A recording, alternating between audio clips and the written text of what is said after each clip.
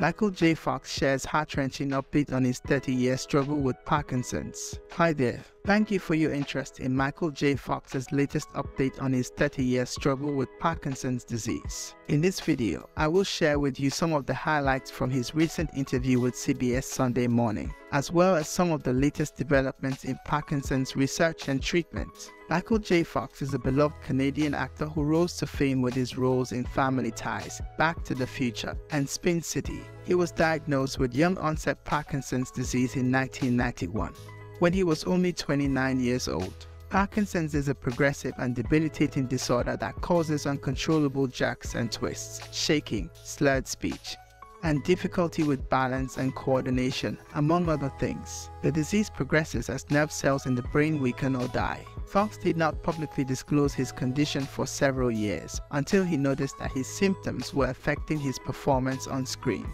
He then became an outspoken advocate for Parkinson's research and awareness, launching the Michael J. Fox Foundation for Parkinson's Research in 2000.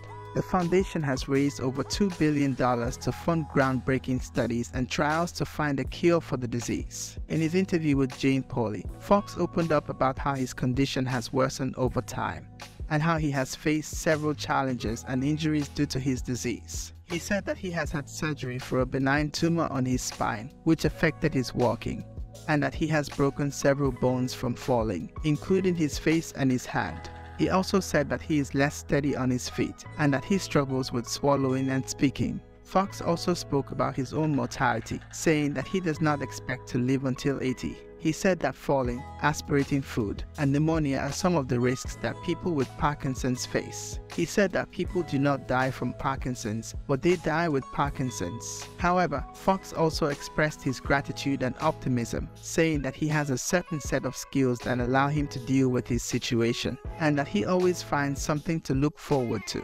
He said that he is proud of his foundation's work, which has supported some of the most ambitious research in the field.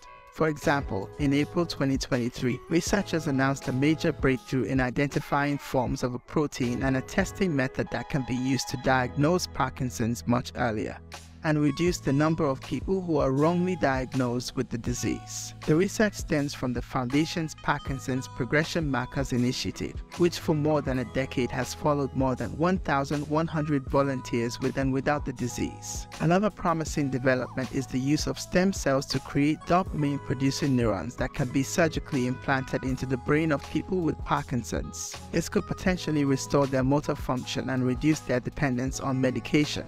Several clinical trials are underway to test the safety and efficacy of this approach. Fox also talked about his new documentary Still, which will be released on May 12th. The documentary follows Fox as he reflects on his life, career, family, and activism. It also features interviews with his friends and colleagues such as Robert Zemeckis, Christopher Lloyd, Tracy Pollan, Dennis Leary, and others. The documentary also shows some of the challenges that Fox faces on a daily basis, such as stumbling and falling on a New York City sidewalk. However, it also shows his resilience and humor as he jokes about his situation and makes light of it. Fox said that he hopes that his documentary will inspire people to live in the present and appreciate what they have. He said that he does not regret anything in his life and that he is still learning and growing.